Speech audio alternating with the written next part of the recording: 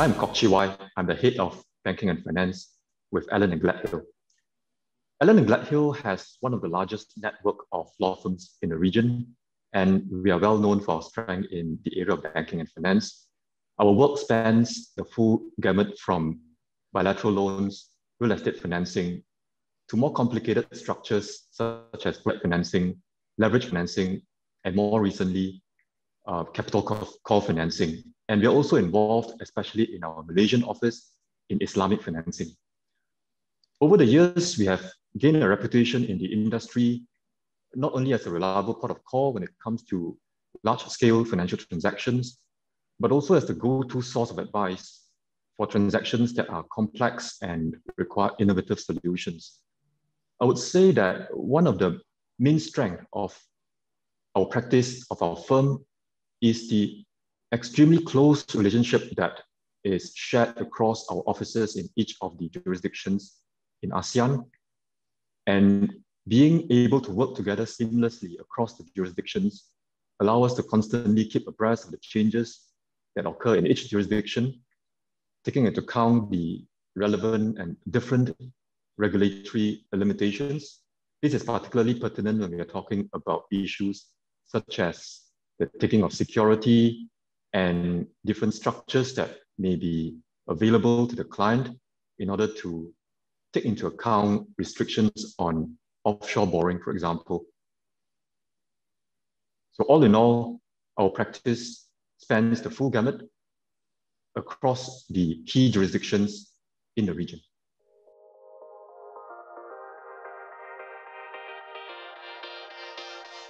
The truth is that interest in ESG and by corollary, the sustainable financing, it has been growing for many years now. And we are certain that it will continue to grow as investors become more aware of the decisions and the impact of on the environment and the sustainability of their business. But what has accelerated the adoption of ESG and sustainable finance has been the pandemic, and has brought home to many people in the business community of the large-scale impact on not just the economy, but on society as a whole. And as a result, this has led to great interest in the idea of building sustainable businesses that can weather the effects of these large-scale events. On our side, we have been busy advising clients as well as financial institutions on different ways to navigate the regulations, the many regulations that are beginning to take shape on ESG. On the financing space, we are increasingly seeing a lot of so-called green loans as well as sustainable financing, where structures are in place to incentivize the companies or the borrowers to act in a way that will have a positive impact on the sustainability of their business. I will ask my fellow partner, Azman, to say a few things on the scene in Malaysia.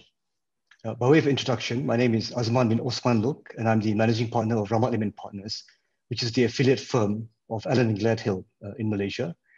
The past year has actually been a landmark year for the firm in terms of ESG-related matters. And in fact, more than half in value of all finance transactions handled by the firm in the past year have been ESG or sustainability linked. So this trend in Malaysia has actually been driven not just by the client's commercial requirements, but also by the regulators. And we foresee this trend continuing this year and beyond, as the regulators move slowly beyond issuing general guidance principles on policies to imposing more hardline requirements. So for Malaysia, I would say we foresee a large proportion of our transactions. In fact, an ever-growing proportion of our transactions will be ESG linked.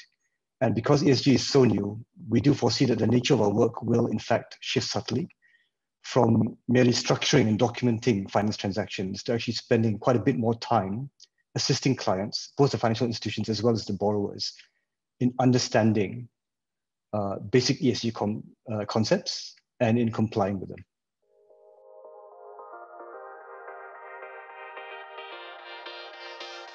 Well, I think we have always been aware that the adoption of technology brings about new possibilities and avenues for business. And the Allen and Gledhill network has always taken a proactive stance towards technological adoption, because we understand the important role it plays in driving innovation.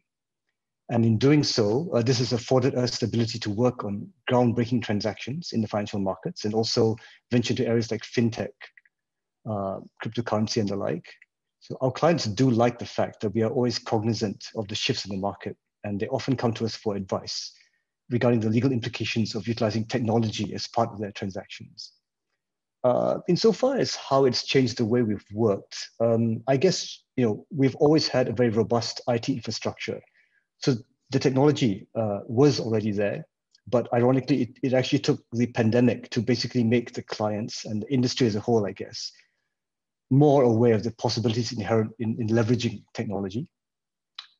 For instance, it made the clients more accepting of concepts like having virtual meetings, using AI programs to carry out due diligence exercises, and using electronic signatures for closings. So in some cases, the ability to work remotely did actually increase our efficiency because, for example, our team members didn't have to commute 1-2 hours every day in traffic.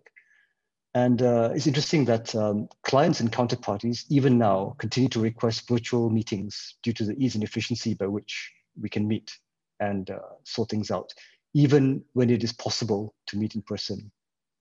And we've also seen a huge increase in work in certain areas, for example, fintech, but also regulatory advice on the use of electronic documentation signatures.